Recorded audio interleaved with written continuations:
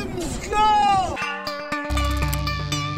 Hello and welcome. Finally, a new version of Shotcut. Let's take a look at the changes. Now the next feature, oh man, I am excited about that. Let's go to filters, go to audio filters. There is now pitch. Let's enable it. How's it looking, Barley? We should have about 10 minutes. All right, let's have some fun. Let's shift it by 1. How's it looking, Barley? We should have about 10 minutes. All right, so here you have your chipmunk effect. Can we have negative numbers? -1? Looks like yes. How's it looking, Barley? We should have about 10 minutes. Nice. This is a pretty good effect, actually, I have to say. The actual purpose of this is to compensate when you speed up or slow down footage. But if you want to do audio stuff, hey, this is great too. Let's go for 0.5. How's it looking, Barley? We should have about 10 minutes. Well, that's perfect. Only one. All systems go. Go! Yeah, you go!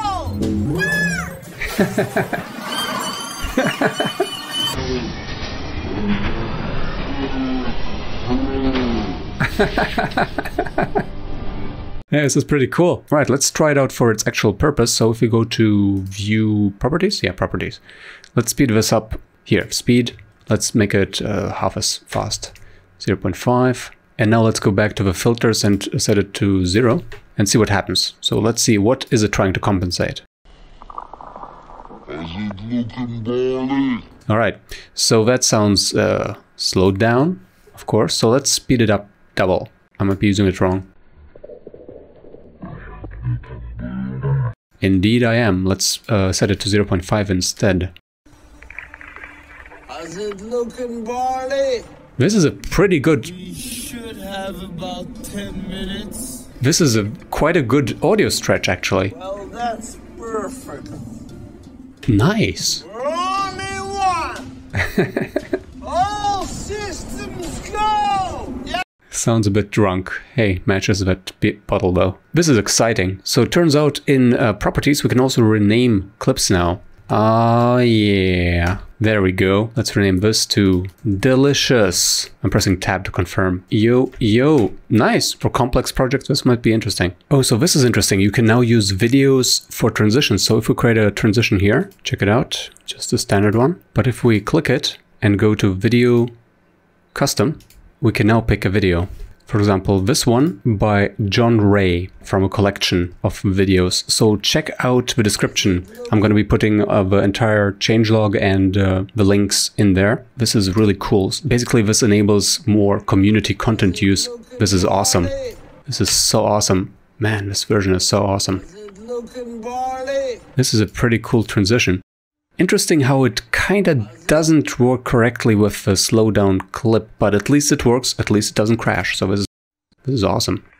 How's it looking, Barley? In settings preview scaling, you can reduce the preview resolution. Let's go for 360. F7 for smallest preview. If I press F6, F7, F6, F7, I can actually see the difference. F6, F7, no preview scaling, 360 preview scaling. What is the purpose of this? The purpose of this is that you can preview effects. For example, this shake effect here, it makes the video playback a bit shaky. If I go to 360 preview scaling, it should be more performant. But currently, the preview scaling actually might reduce the performance. It is planned for April of this year to have a version that has low resolution proxies, and then it should definitely help the performance. Also, when you try to export a video, if you go to advanced, enable use preview scaling, then you can also use the preview scaling setting to get a low resolution video. Now this you can benefit from immediately. Let's render the original version, so F6, as you can see,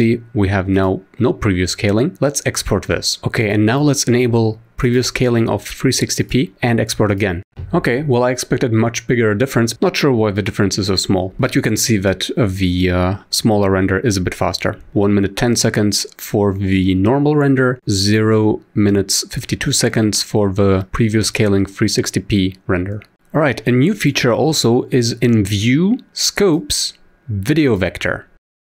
Check this out. We can see clearly this is a more warm tones video. And the developer writes, note that the graticule on this is non-traditional, inspired by Alexis van Hurkman, and there's an interesting blog post linked to that. I'm going to link that in the description. Okay, so then there's also some new export presets. Right, so we have new exports. In audio, we can now use ALAC. I'm not even familiar. I guess this is the lossless Apple format, okay. There's FLAC, which is a cool format. I love to use that for, for field recordings and stuff.